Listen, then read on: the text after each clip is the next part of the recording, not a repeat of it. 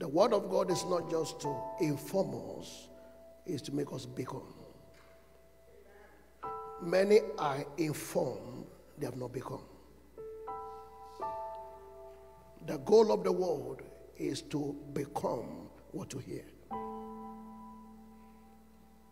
As many as receive him, give him power to become. We're in a kingdom of becoming. Because see, if you don't become, people will argue with you that what you are hearing is not working. The only proof that something is working is you have become what you have heard.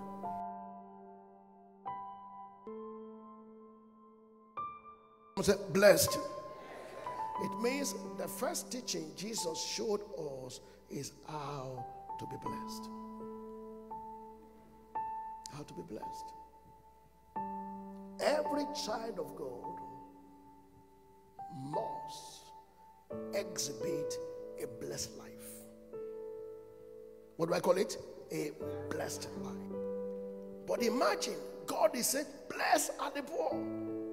We thought to be poor is not blessed. But there's some poor condition you can find yourself. In that condition, you are what? You are blessed. When you are poor in spirit.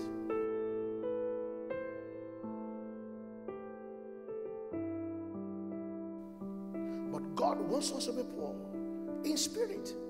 You know what that means? So that we can always depend on him. God loves those who depend on him.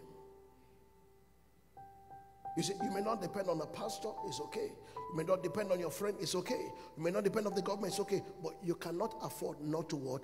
Depend on God.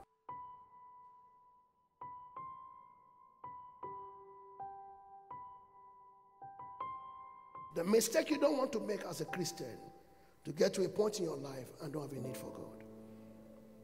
To remain blessed, I must keep needing God. Needing God. The more I need him, the more blessed I am. How many of us need God here this morning? Somebody said, Lord, I need you. I can't you come and say, Lord, I need you. Come on, say, Lord, I need you.